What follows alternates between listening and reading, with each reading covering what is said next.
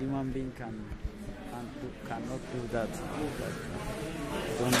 In the future, maybe if scientists create some, different human beings. Different human beings. Yeah. I was talking to Yoss, and he was saying he thinks there can be a sub 2 hour while he's still alive. Yeah. Do you think so? Ooh. Yoss Hermans. Yeah. Yoss Hermans. Yeah. Yeah.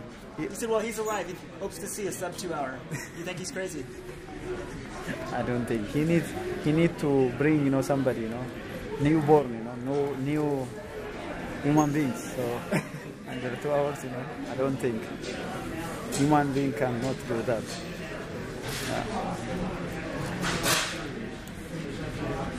Yeah.